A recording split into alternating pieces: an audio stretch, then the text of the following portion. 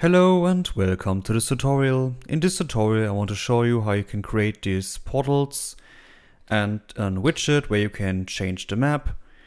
So when you click on some example map here, it will be loaded, and when you choose a portal you can choose this as well to teleport. Great. So first of all I would say we start with the simplest part, so these portals here. So the portals are pretty simple, it's just two meshes. So I open this up, this is blueprint class actor, and as you can see, pretty simple. So we have a static mesh, there's this portal here, we have another static mesh, there's this ramp, a particle system that has a cool effect. I put the link in the description for this portal, a sound that you can use for later, a trigger, so a box collision that we can see when the player has entered the portal, and we have a level name that we can see which level we enter. So let's fill this up here. So first of all, as always, we go to the box collision, begin overlap. We cast to our character, like this, and this will be our other actor. And then we just say open level by name. I prefer this option so we can use this option to set the text from the portal later with the same variable. So I create a variable here. So no, just create variable, and this is from type name, this one. And yeah, that's just called level. So we can put this onto the level name here. Yeah, and that is it. Pretty simple, pretty easy. Just last part, we have to begin play event like that. And I want to set the level name, of course. So we go here and say set text. Connect this, and then we just pull out the level like this, get, put it right here, it will be converted to a string, and that's it. So now we are able to go to the details tab, choose a portal, so for example this one here, and I already entered just the name City Night, so this is my, as you see here, I'm gonna go under my maps. So the map's name is just City Night. So whatever name your level is, you just enter this inside these details here. Be sure that the variable is public, so you can set it. And you can of course set it for every portal here that you put in the world. So let's see if it works. So when we play, you can see the name displayed on the top of this. What I've done actually here is I have created this material here. So it's just the base color blue, and I put this in the base color and the emissive color, so it's glowing, so it has a cool effect. And the font is just a default font. Nothing special, pretty simple. So it looks like that. And when I enter this box here, the new level is loading, and here we are. So yeah, that's it for the portals. So now we want to create the widgets. So for this, we go right click, blueprint class, and type in HUD. This will be the level HUD, whatever. So then we go to the project settings, and I want to change two things here. So the maps and modes, and we go to the HUD class, and I want to choose my level HUD. And the other thing, I want to create a new input, and this will be the level change. Let's say we put this on M, whatever you want. Great, so then we go to our level here, and what I want to do is I go to my character and we say level change, so our input action here, and I want to create an widget here.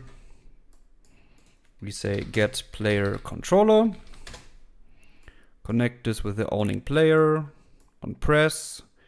Then we choose our level widget. So the level widget I prepared earlier.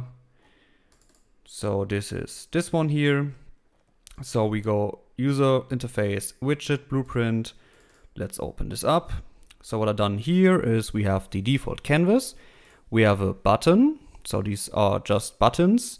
And inside the button there's just a text.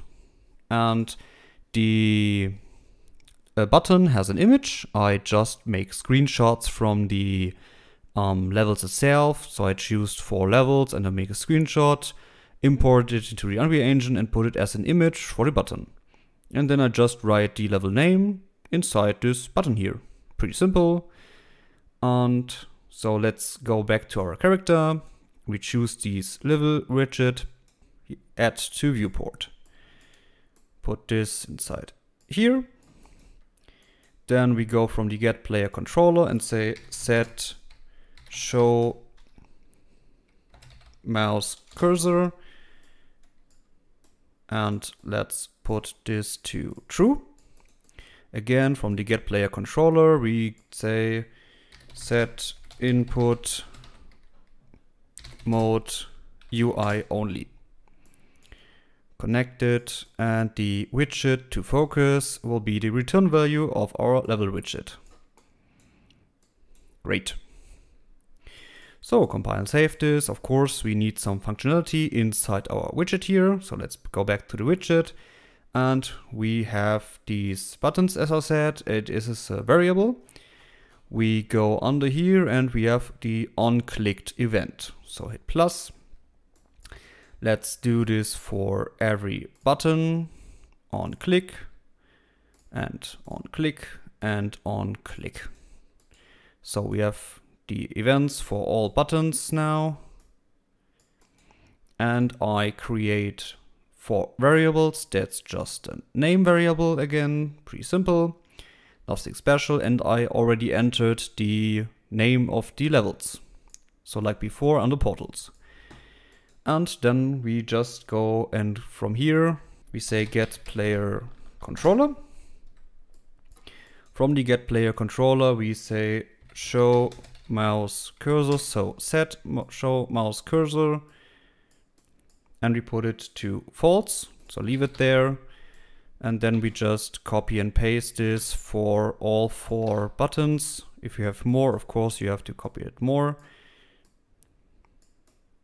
And connect it with every click event. Of course, the return value goes always into the target, like that. Great. And again, from the get player controller, we say set input mode game only. And again, we have to copy this for all situations like that, and connect again the player controller with the player controller, of course. Great. So the last part is we take our level name 1, so get level name 2, level name 3, and level name 4. And then again, we say just open level by name, copy and paste this down here, and then we connect all these buttons, and that's it. Great.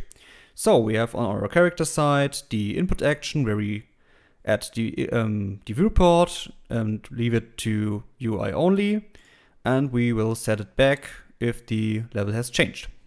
So let's see if it works. We hit play. When we press M, the UI is only, so we can just control these HUD here.